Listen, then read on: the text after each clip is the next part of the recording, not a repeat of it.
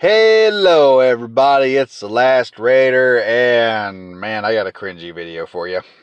This is just straight up dumb Yankee cringe. And I say dumb Yankee as in this is really stupid northern people. Not all northern people, just the stupid ones trying to figure out trying to get control of the world to an extent and failing miserably at their job.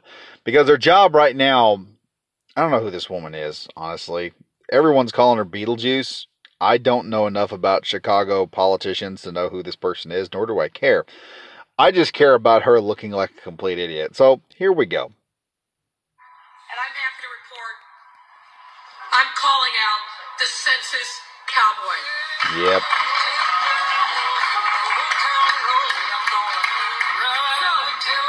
If you see the Census Cowboy coming to your neighborhood, that's not a good thing.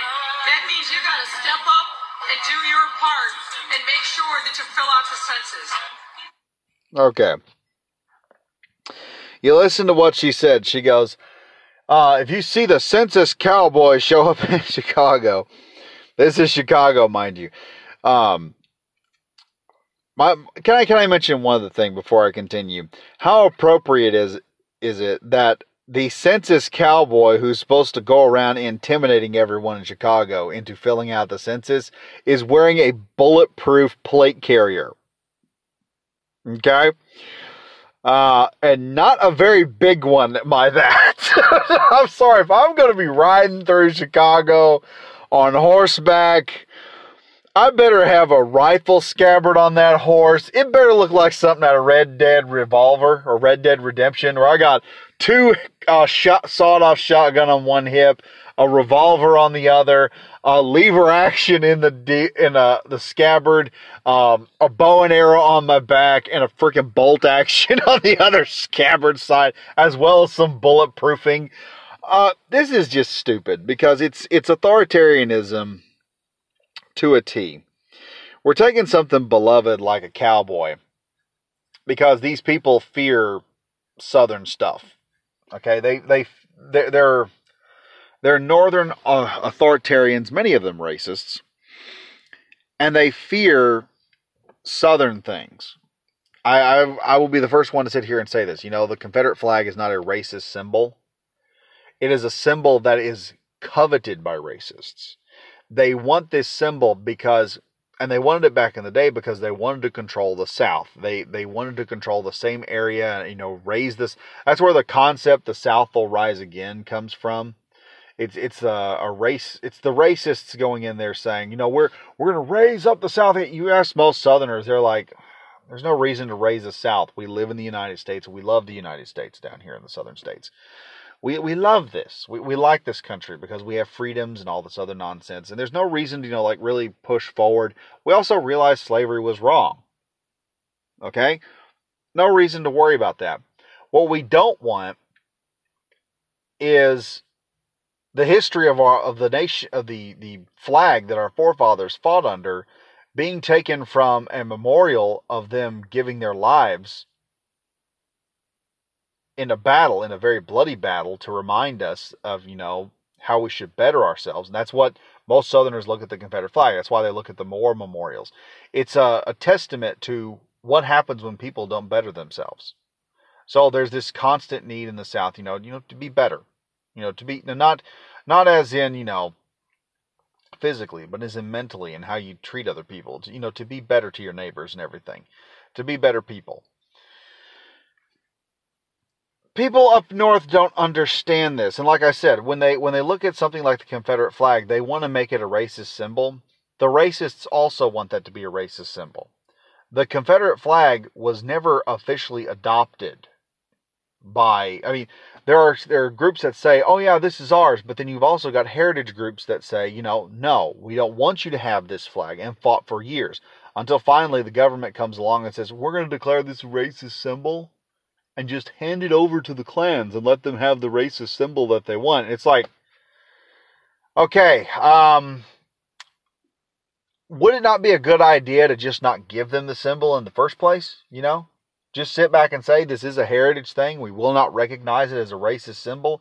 Even if the Klan brings it out there, we'll consider them as being stupid and uneducated hicks for bringing the Confederate flag out there. Enough on the Confederate flag. Like I said, that's how we kind of view it here. Northerners, they look at cowboys. They're like, oh, cowboys going to come in there and put down justice. No. Lawmen put down justice. All right? As usual, we have the census cowboy to come in there and threaten people into filling out the census. Here's a thought to the politicians in Chicago. Maybe your gun control doesn't work. Have you figured that? I mean, you're worried about the census not being filled out. I can tell you why it's probably not being filled out. People are either leaving Chicago to dodge the bullets, and the ones that aren't leaving are actively being killed off. Think about that for a moment. All right? Chicago is one of the deadliest cities in the country, if not the not the deadliest city. I mean, right now they're competing with New York in terms of gun violence. New York, well, mind you, New York, Bill de Blasio comes out there and says, well, we're going to use more police officers and smarter policing tactics. They're now stopped talking about defunding the police, which imagine, mind you, New York seeing an uptick in gun crime, suddenly cave and defund the police at that moment. Then you're completely at the mercy of gun control. And if it fails spectacularly. It's failing spectacularly. Now, to the point, and I mean, the irony is so bright and out there in the open, that New York lawmakers are not talking about gun control anymore because they realize it looks bad. The optics looks horrible. If they mention gun control, they're already getting hammered. If they come out there and mention gun control at all, they're getting lambasted publicly.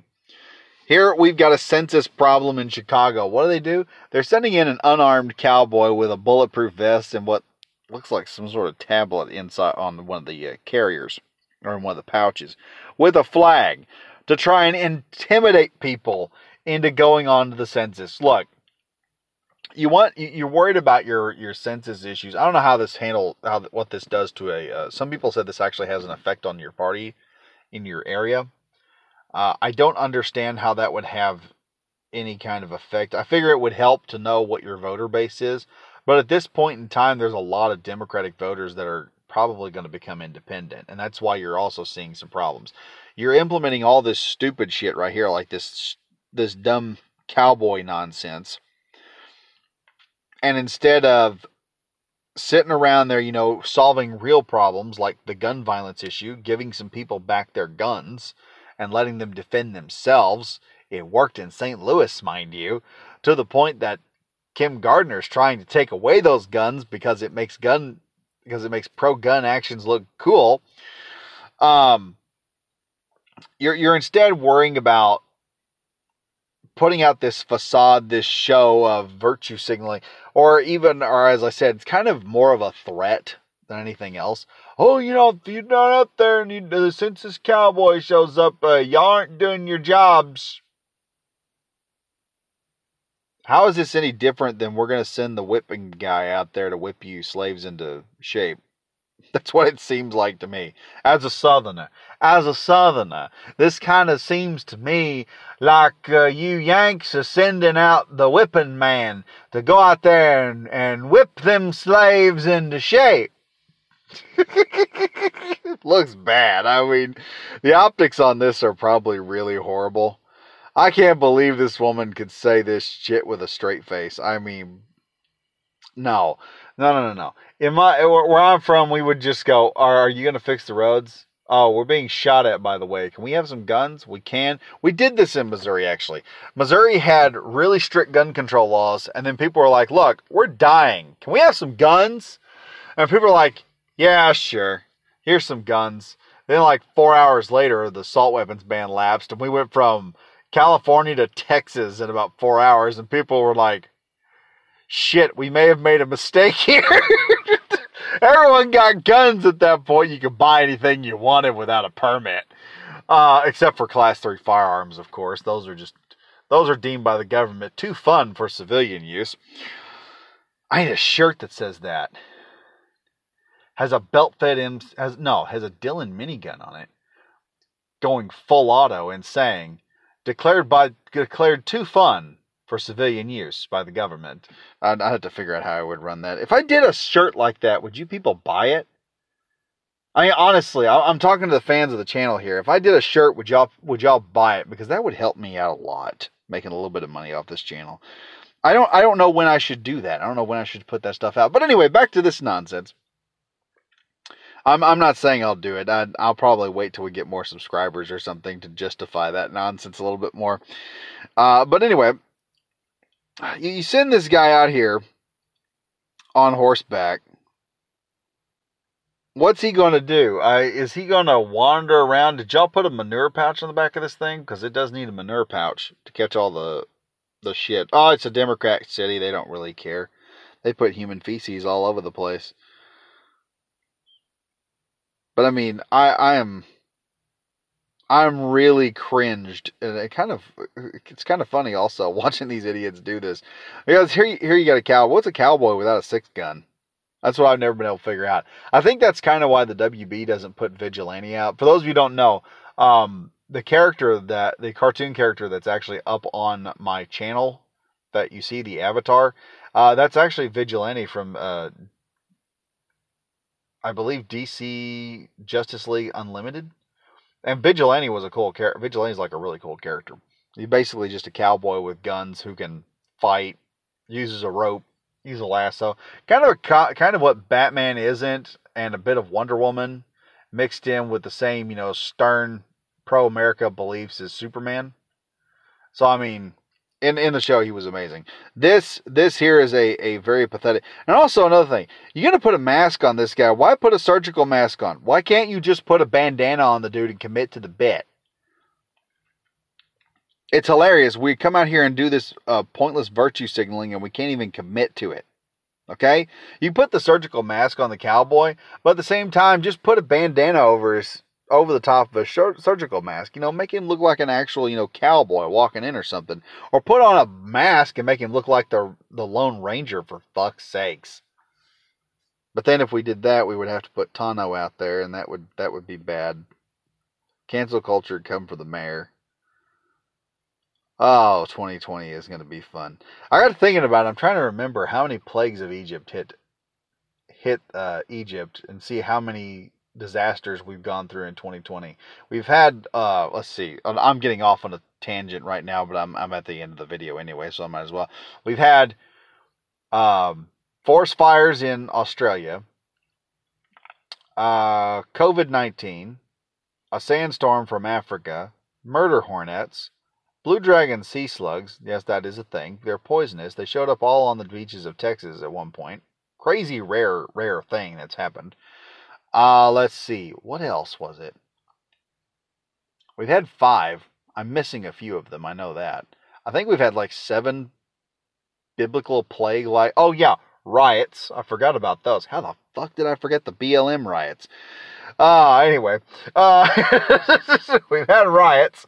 We found, well, it's not really a plague. People say like the volcano sharks are crazy, but that's not really a plague. It's not something that's really affected us. I guess that'd be about it. I think there's like 10 plagues. 10 or 12, I think. Probably 10. I'm going to say 10. 10 biblical plagues that hit Egypt. So we're like 4 more plagues out, folks, and we will be done with 2020. I think the last one's going to be election riots. That's going to be one of them. So we know we got to try and survive the election riots. We got 3 more plagues. We're going to see a mass exodus of frogs or something.